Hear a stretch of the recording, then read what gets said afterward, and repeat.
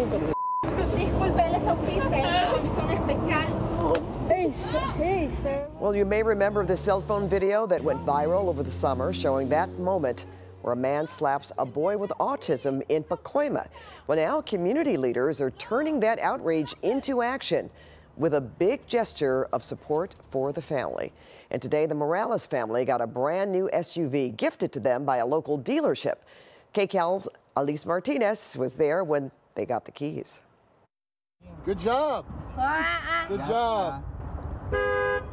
Alfredo Morales can't contain his excitement as he tests out his family's brand new SUV, a 2023 Ford Explorer XLT. His father, Miguel, overcome with emotion. Gracias. Thank you so much. You're welcome. It's our pleasure. The Morales family was living in a broken-down truck in Sun Valley. The truck came here, and we thought maybe we'd try and fix that truck, but there's too much work needs to be done. So this is something that the dealership was able to do. The ownership really wanted to help and make something that was a bad situation, make it a little bit better for you guys. Nos sentimos muy felices porque ya vamos a poder movernos. Alfredo's sister, Yamileth, says this gift will help the family get around.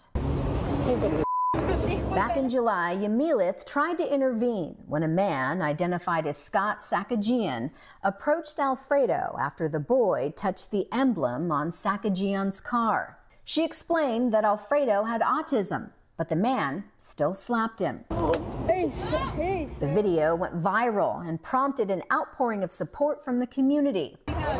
Marigo Kuhia saw the video on social media and tracked the family down. She paid for a hotel room for a month to get them off of the streets and says this new gift will change their lives. This is huge because this is going to help them so much with transporting Alfredo to his new school because he's going to an academy now, and that's been huge for his development. Yamileth and Alfredo's mom, Claudia, wearing T-shirts with a picture of the incident. Everyone still demanding justice. What he did was completely wrong. He should have never touched a child that wasn't his. And I think that they are owed a big apology.